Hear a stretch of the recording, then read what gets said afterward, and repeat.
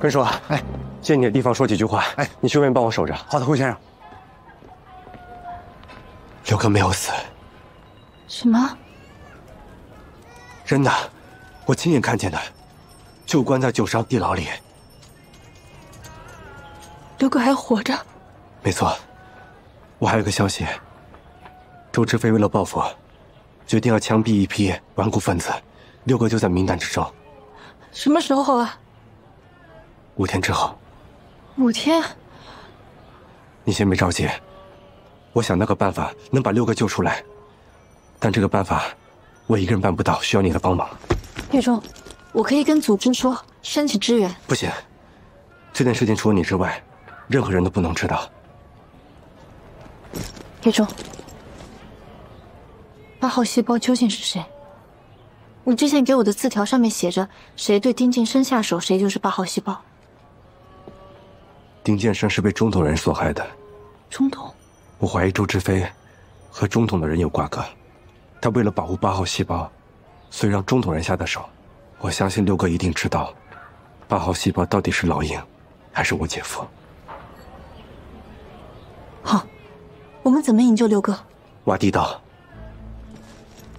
我查了30年重修的苏州下水道图，你看，我发现有一条暗渠，正好从90号的假山边上经过，而假山下边正好就是地牢。我记得我被关在地牢的时候，隐约能听到流水的声音，我相信就是这条暗渠，所以只要我们能找到这条暗渠，就能从外边进入90号大牢里边。暗渠是从皮市街通向了祥福四巷，我已经让苏贵租下了皮市街的113号，我觉得从这绝地下去不出10公尺，就能摸到暗渠，顺着暗渠就能摸到地牢。这是我推算出的位置图，这是地道的入口，还有这里是暗渠的走向图，这些我都标清楚了。若彤，除了你之外，没有人能看得懂。我找到暗渠之后，我怎么确定六哥的具体位置？这个我来想办法。若彤，如今90号戒备森严，周师傅又在怀疑我，要救六哥的话，没有别的办法了。蒋波现在2楼5号病房，1楼、2楼都是76号、90号人。知道了。分头行动。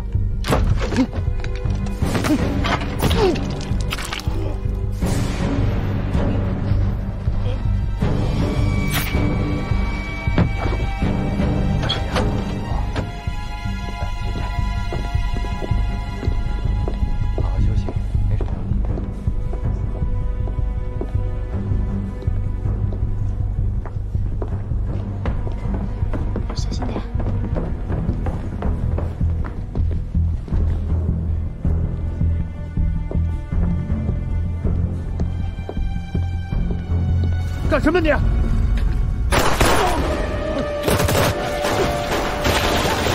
撒什么话？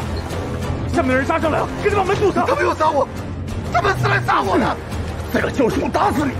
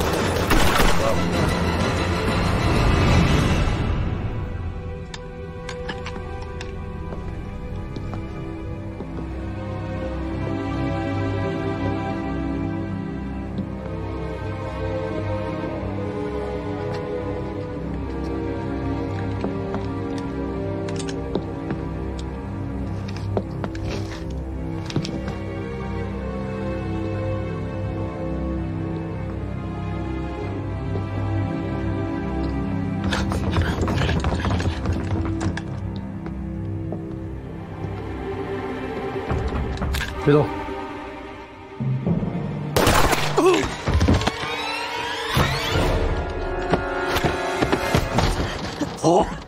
我幸好你没进去，里面一堆人拿枪指着，一进去就跟拿着马蜂窝了。家里没请你们吧？你就是海默。你又是谁？90号侦刑科科长谢文朝。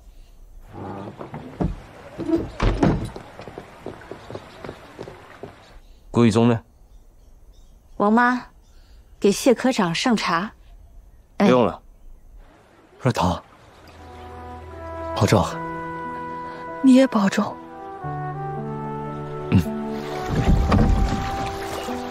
走。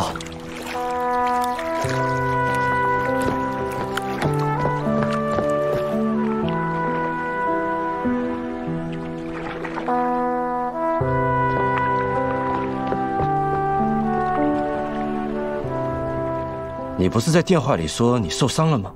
我不这么说的话，先生能回来吗？你们90号的人会放他回来吗？哼！知道今天是什么日子吗？什么日子啊？你不要在这块胡说八道的，死丫头片子！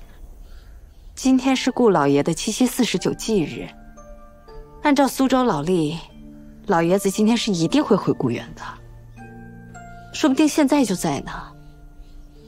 顾老先生，您要是在的话，就言语一声，省得总是有坏人邪魔欺负少爷还有我。你少在这里装神弄鬼！我问你，顾一中人呢？你们带了这么多人，不会自己找啊？你吓我跳！没找见。这么大个古云，上哪块走啊？要是想让人带路呢，得客气一点。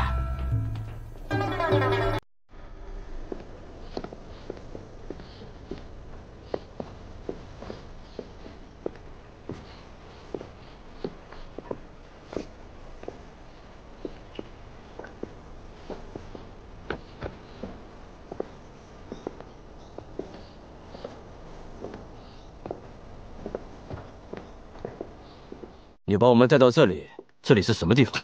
我们这不是祠堂吗？你们不是要找顾少爷吗？前头就是了。不要再拿什么重庆的呀、李先生的来忽悠我，我早看出来了，这里面有事情。周志飞，你今天必须跟我说清楚啊，不然我不会放过你。这个欧新平究竟是什么人呀？你真的想知道？想知道。我只说一次，你对外闭口不谈。这是一级机密，知道吗？答应我。不说不说。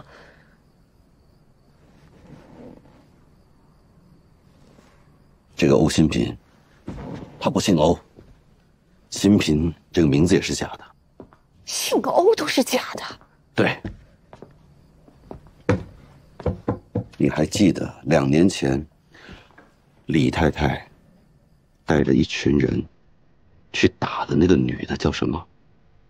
刘秀娟，对吧？记得，就是李先生聘的那个76号外围嘛，上小报的。哦，就是刘秀娟啊。当时李太太把她给打了以后，这个刘秀娟一怒之下偷了李先生的一些文件，跑到了重庆，投靠了中统。这玄真啊，一看他有价值，随便给他了一个虚名，叫什么区长。结果过了一段时间，发现刘秀娟没什么利用价值，就是个女流之辈嘛，把她又发配到南京，企图回来策反李先生。李先生岂是池中之物，3下2下再次策反了刘秀娟。现在这个刘秀娟又名欧新平，这次来苏州代号叫崩太。李先生呢，担心他太太还会执着于陈情往事，就让他到苏州，让我配合他的工作，并且看管他。好了，这么被你一弄，这个人丢了，我怎么向李先生交代？哟，李先生不会迁怒于你啊？怎么不会？你以为90号是干什么的？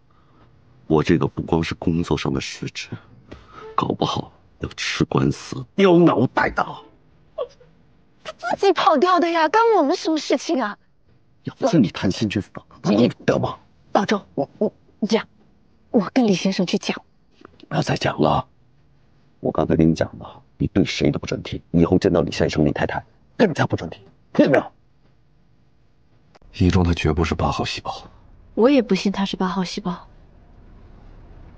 你不在的这一段时间里，真的太难了。那你觉得8号细胞会是谁？我想，我应该知道是谁了。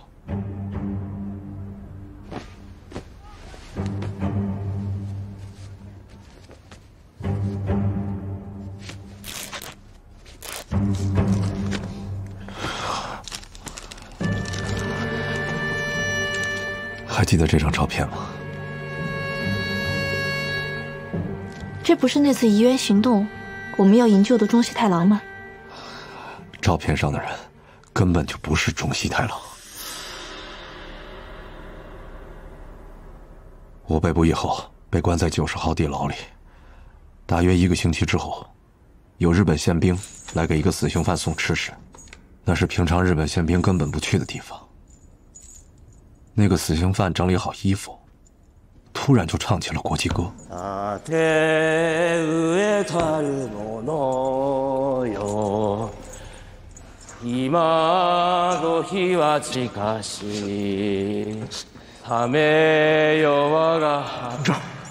你是共产党员？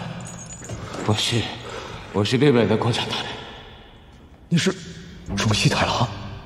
你怎么知道我叫中西太郎？你认识我吗？同志，千万不要放弃，要不然多久日本就会战败的。到时候你们所有人都会大摇大摆的从这里走出去。同志，带到日本抵抗支援。我们要救的那个叫中西太郎的日本共产党员，根本就不是照片上这个人。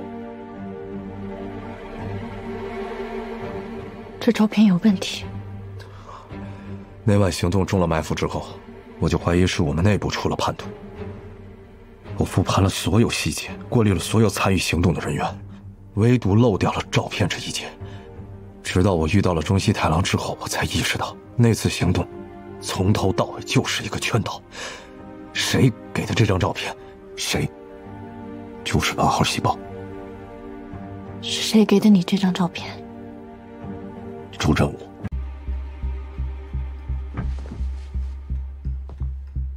朱站长，您这话是什么意思？不知道是吧？你应该是万万没有想到，会被我们的人抄了你们的后路吧？现在张队长正带着人到了皮市街，把你的人堵在那边。那边2楼挂长衫那家，就是你们的地方。嗯。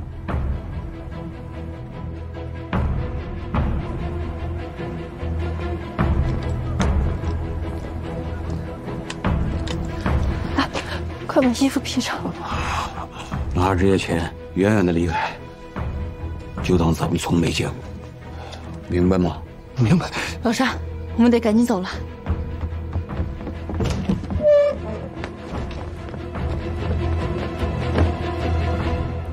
来，等等，门口有特务，7、8个人，我们被包围了。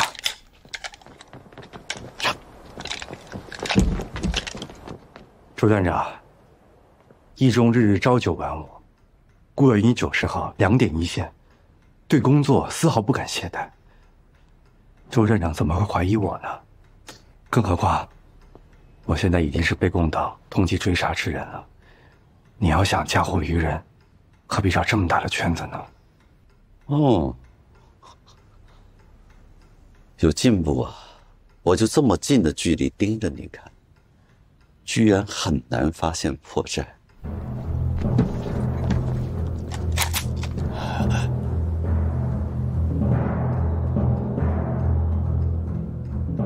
你呀，真是当特工的好材料。我们继续等着看好戏，嗯。